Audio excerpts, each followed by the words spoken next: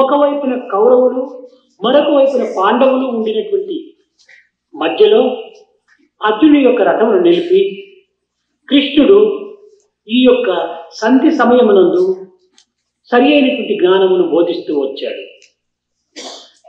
Kauravas on the one hand and the Pandavas on the other side. Krishna in the middle, trying to teach this during this time of Sandhi. దేనికోసం ఈ విధంగా అప్పుడు బోధిస్తూ వచ్చాడు? Why did Krishna take it upon himself to preach what he did subsequently? న్యాయ అన్యాయముల యొక్క రెండింటి మధ్యలో కృష్ణుడు ఈ అర్జునుడిని నిలబెట్టి తనకు ఒక విధమైనటువంటి జ్ఞానబోధ చేస్తూ వచ్చాడు. He was standing along with Arjuna between Nyaya on the one hand and Anyaya, injustice, on the other. And Krishna was preaching to Arjuna. కారణం అర్జునకు ఆ సంధిలో ఒక సన్నిపాతకమైనటువంటి విషం జ్వరము ప్రారంభమైంది. The reason was that Arjuna at that moment of time in the battlefield was the victim of a poisonous fever. ఆ విష జ్వరం ఏమిటి? What is this poisonous fever? తాను దీనికి పూర్వము అనేక విధములైనటువంటి సందర్భములు యందు కాండవ వనమును గాల్చేయటంలో తాను ధైర్య సాహసాలతో యుద్ధమును ఆచరించాడు. Prior to all this, Arjuna, who was a brave and valorous one, he undertook many daring deeds also when the Pandavas were living in exile. అప్పుడు ఈ అర్జునుకు ఎట్టి భూతదయ పశ్చాత్తాపము ఏమాత్రము లేకపోయినాయి. At that time, Arjuna was not given to a sense of depression with regard to the life forms around him. ఇంకా ఎన్నెన్నో సమయములందు అర్జునుడు ధైర్య సాహసంతో ఈ భూతదయ పశ్చాత్తాప రహితుడై యుద్ధములు చేశాడు. And there were many occasions before that when Arjuna would never get depressed thus, and he would do the battle in the right spirit. అయితే మహాభారత యుద్ధం వచ్చేటప్పటికి వీరు నా వారి, వీరు నా పినతండ్రులే, వీరు నా సోదరులే, వీరు నా కుమారులే, ఈ వీరు నా బంధువులే, ఈ విధమైనటువంటి తనవారు అనేటువంటి భావము అక్కడ ప్రారంభమయ్యేటప్పటికి యుద్ధములకు సిద్ధం కాకుండా పోయాడు.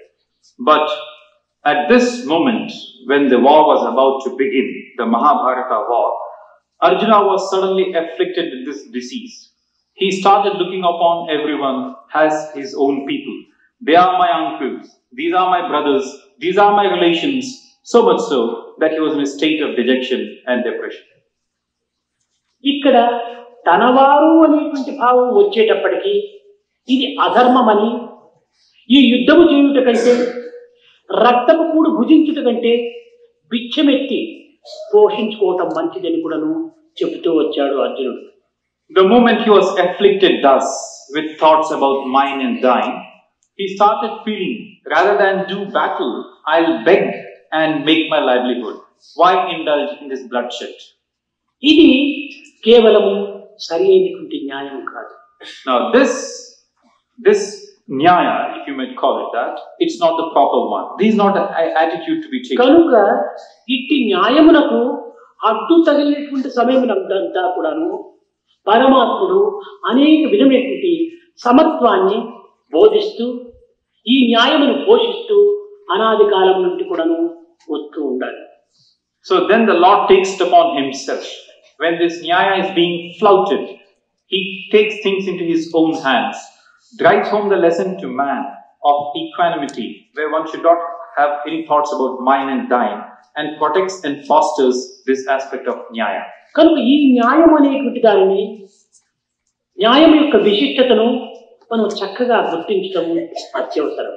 So it's absolutely necessary for us to understand and appreciate the significance of this word nyaya. తన బాధ తనను ఎంత హింసించుతున్నదో అదే విధంగానే ఇతరుల బాధ కూడాను ఇతరులు ఆ విధంగా హింసించుతున్నదనేటువంటి సత్యాన్ని మనం గుర్తించాలి. The truth that whatever our grievances, our sufferings, they do trouble us.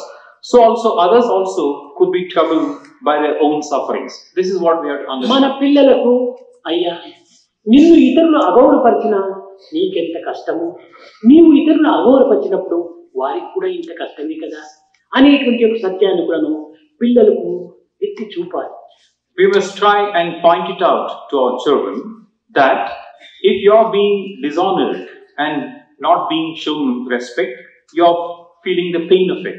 So also others would also suffer if you were to show the same attitude towards them. ఈనాడు ప్రతి వ్యక్తి కూడాను తనను అందరూ గౌరవించాలని, తనను అందరూ ప్రేమించాలని, తనను అందరూ విశ్వసించాలని ఆశిస్తున్నాడే కానీ తాను ఇతరులు గౌరవిస్తున్నాడా, ఇతరులు ప్రేమిస్తున్నాడా, ఇతరులు విశ్వసిస్తున్నాడా అనేటువంటి ఒక సమతత్వాన్ని ఈనాడు విచారణ చేయాలి.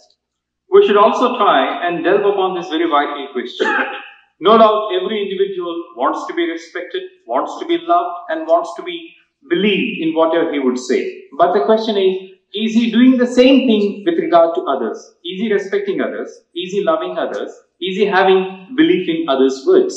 కనుక పిల్లలకు మనం బోధించవలసింది ఏమిటంటే, అయ్యా ఇతరులు ఏ విధంగా నడిస్తే నీకు మంచిదిగా తోస్తుందో మొట్టమొదట ఆ మంచిని నీవు కూడా నడిచి ప్రదర్శించమని చెప్పాలి.